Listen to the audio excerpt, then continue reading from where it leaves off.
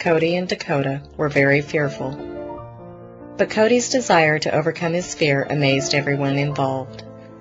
It seemed that overnight he went from being one of the most fearful horses to being the sweetest, earning him the nickname Loverboy. The physical signs of the horse's recovery were now clearly visible. Their wounds had healed, their hair had grown back, and together they had achieved a combined weight gain of over 8,000 pounds. Equally amazing was the bond they had developed. Though the past had nearly broken their spirits, their commitment to each other allowed them to survive, and this unlikely group of misfits emerged as a family with a connection that could never be broken. For the horses to reach their true potential, they would have to be trained. In yet one more miracle, the person who was needed for this work entered their life. Jan Watterson, a certified Foundation natural horse trainer, was taken by the story of these horses and agreed to help. Jan gently guided the horses through each step without restraints and force. The horses learned control, not with ropes and whips, but with gentle movements and voice. Like children that are taught with patience, these horses responded quickly. Jan's classroom was in the form of a round pen, and like pupils anxious to learn, the horses would stand at the side of the pen, waiting for their chance to be a star. Like the rest of the volunteers, Jan saw something in the willingness of these horses that she had never seen before. Only 2-year-old Dakota held back. No one had been able to approach him because of his fear, and there was worry that he would never come around. Dakota watched with the other horses as Jan taught, his eyes fixed on Jan and her every movement.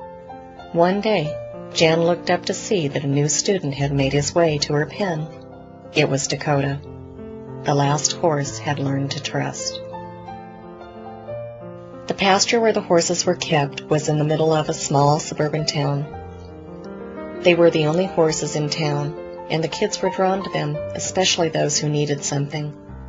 As they had with Kendra, the horses responded to the attention of the children. The horses, in turn, became the friends that some of the kids had never had. The calm acceptance of the horses provided an escape and refuge for the kids that so badly needed it. Watching these special horses interact with these special kids showed that these animals had a unique healing power. For years, horses have been used for therapeutic purposes with remarkable results. But these horses, who had suffered so much, seemed to transfer a message of calm healing to these kids who needed it. In September 2003, the case against the owner was settled out of court. A plea bargain kept the owner out of jail.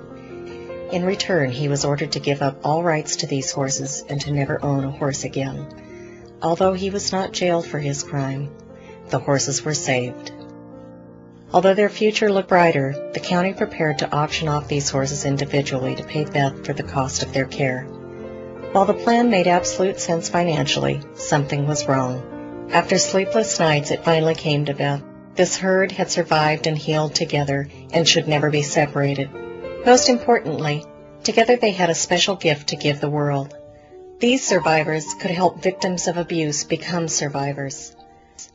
Beth proposed an alternative plan to the county: transfer the horses to her in exchange for payment. The county accepted.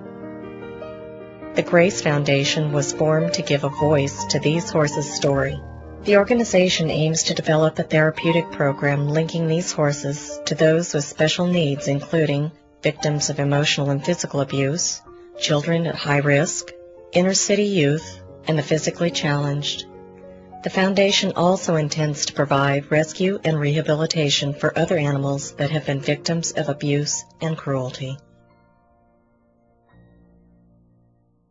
As I sit here today, I try to imagine the horses as they meet the children for the first time through the Grace Foundation, their kind eyes seeming to say, "Don't worry, you'll be all right. You're strong. You will overcome. We did." This journey is only beginning, and with your help, we can make it happen. Many nights we prayed with no proof anyone could hear. In our hearts a hope for song we barely understood. Now we are not afraid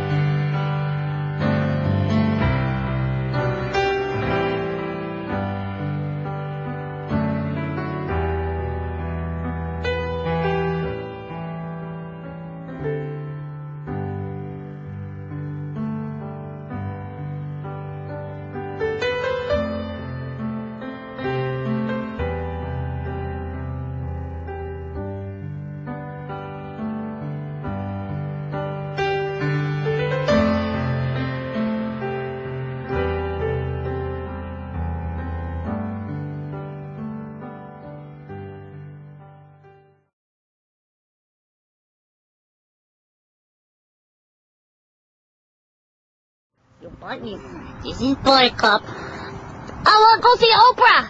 Where are you going after the game? I'm going to Oprah. Yeah.